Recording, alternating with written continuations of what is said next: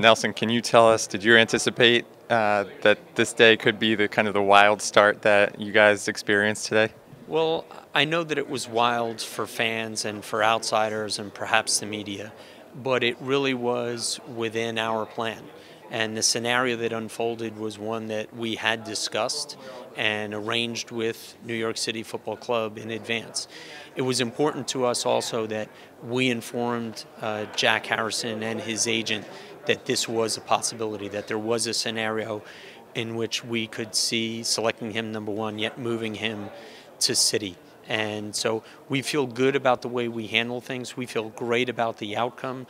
We wish Jack the best. He's a terrific young man. He's going to have a wonderful career.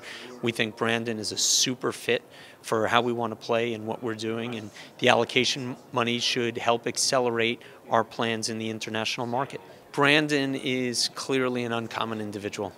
He's very intelligent. He's very thoughtful, and he loves soccer. And this is what he wants to do, and this is what he's prepared himself to do for many, many years.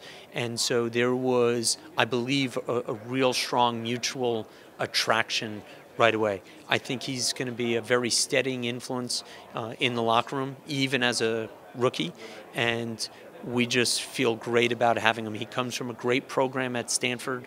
They're champions. Something that's very important to us is to add players who have championship pedigree, and he has that. So for us, it's a near perfect fit. But what we see in Jonathan is someone who's yearning and ready to take the next step in his soccer education and his soccer evolution. I think with Pano, we have a great asset because of his ability to develop younger players. Center back was a position of need. I think he'll benefit also by when we finalize our European center backs. He could be an apprentice without the pressure of having to play, but if pressed into action, we're very confident that he could step in and do a good job.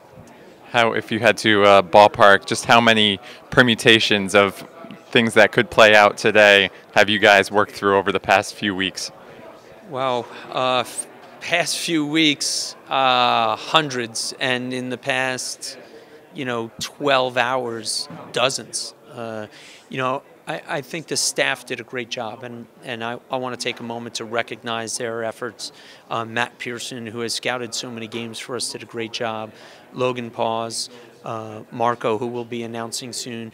I think there was a great spirit in the group. I really liked that we had an abundance of creative thinking in trying to find solutions and trying to find the pathway.